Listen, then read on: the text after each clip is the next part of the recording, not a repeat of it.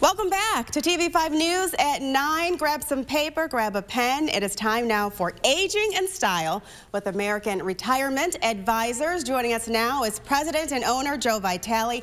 Thank you so much for joining us today. We appreciate it. You're welcome. Good morning. Good morning. How are you? Pretty good. Thank you. Well, today we are talking about investing into retirement amid uncertainty. So tell us, should someone invest now or keep their cash, Joe?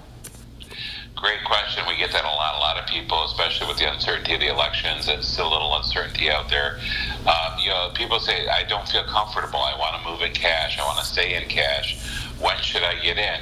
And I think we found, just like yesterday, timing the market is so difficult right now.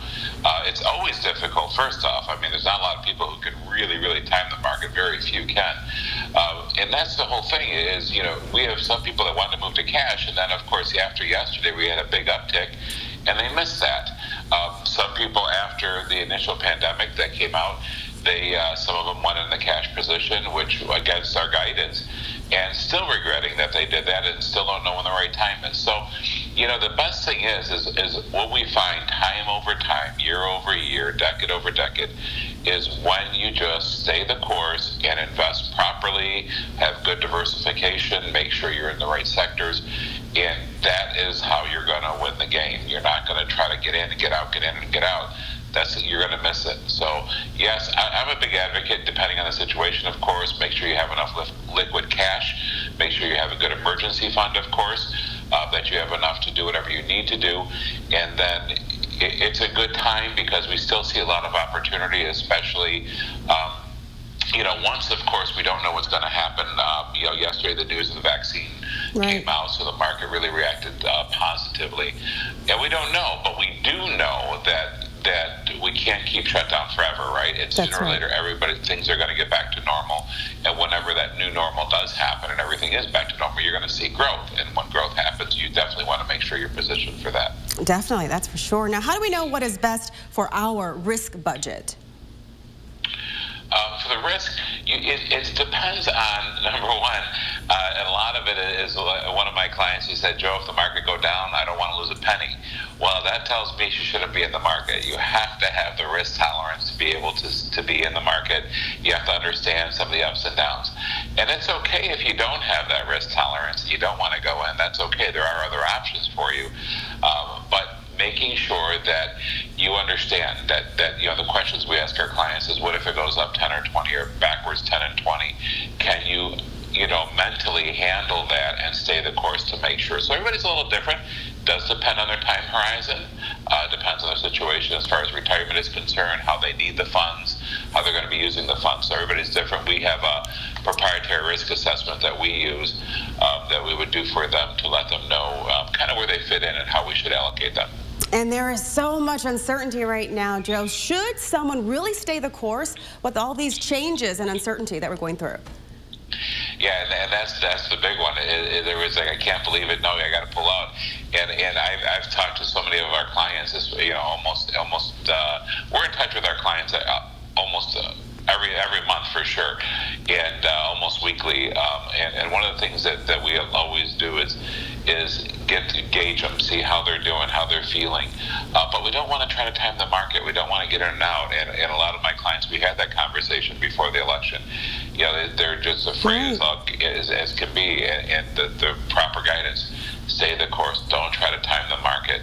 If you just keep your head, and if everything falls in place, if you are set, if you have enough cash on hand, if everything holds true, you can do that. There's no problem in staying the course, and the history tells us you should stay the course.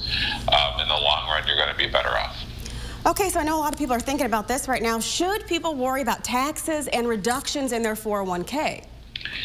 Well, that's a good one too, because depending on what happens here, we could have some tax changes coming, because what we're seeing is we know that in the last administration, the current rolled back the taxes to 12%, and capital gains, everything was reduced, corporate taxes, everything. Now that's going to sunset in 2025, regardless of what happens here.